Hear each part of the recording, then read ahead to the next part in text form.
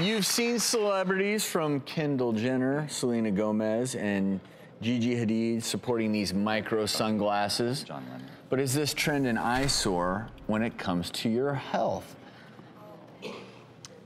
First of all, let's just talk fashion.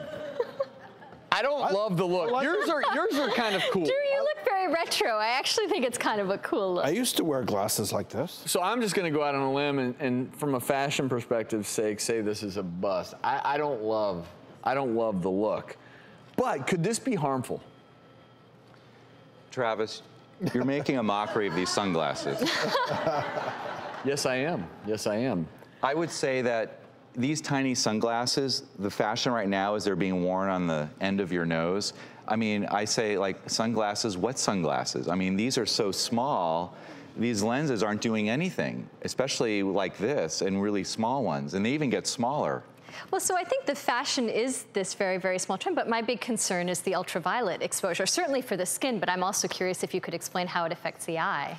Oh, definitely. We know that the UV radiation from the sun increases the risk of cataracts, macular degeneration, people getting brown spots on the whites of their eyes, bloodshot eyes. So we know the UV is bad for your eyes. Pterygia? Pterygium, pinguiculi. I mean, the list goes on and on and on. So you recommend, I'm assuming to your patients, sunglasses that have really broad exposure over your eyes, preferably even the wraparounds to some extent. I know that guys who, like you, who are ophthalmologists, tell me if I'm ever going out mountain biking or going to be active, make sure they fully wrap around so that sunlight isn't coming in through the sides. When do you know if your sunglasses are too skinny? You do look pretty hip with those. I have to say, these are great if you're a mom, because then your kids know when you're upset.